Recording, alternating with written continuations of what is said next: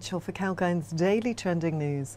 Australia's largest steelmaker, BlueScope, is eyeing a $1.83 billion expansion plan into the US, built around taking its Colorbond corrugated steel roofing products over there. The US remains an exciting growth region for BlueScope, where they see strong demand for steel, particularly for large-scale infrastructure investments, steel-intensive renewable energy systems and the built-out of e-commerce buildings over the coming decade. BlueScope continues to invest in the expansion and de-bottlenecking of North Star, building self-sufficiency in scrap through BlueScope recycling and in painted products through BlueScope coated products.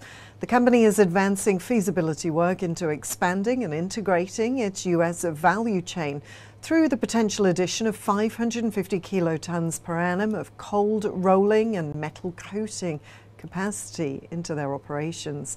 In Australia, focus has continued on shifting increasing proportions of steel production into premium branded products and high value adding solutions. This through-cycle growth opportunity will continue to drive growth in products like Colorbond steel and TrueCore steel for years to come.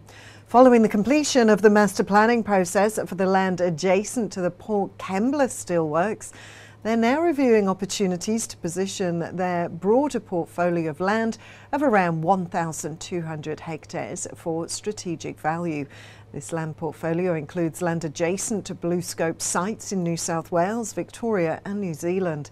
Initial focus is on considering the interaction of these sites with their operations and potential uses for the land, including zoning considerations, with an execution model under development.